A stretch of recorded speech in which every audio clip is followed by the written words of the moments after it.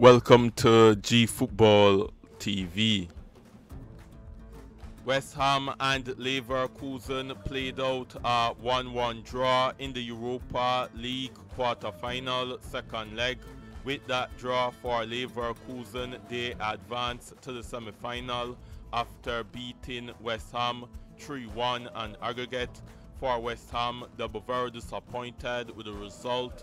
When you look at the stats for the match, Leverkusen had 58% possession compared to West Ham, 42% shots on goal. Leverkusen had 9 shots on goal with 2 on target compared to West Ham, 14 shots on goal with 6 on target.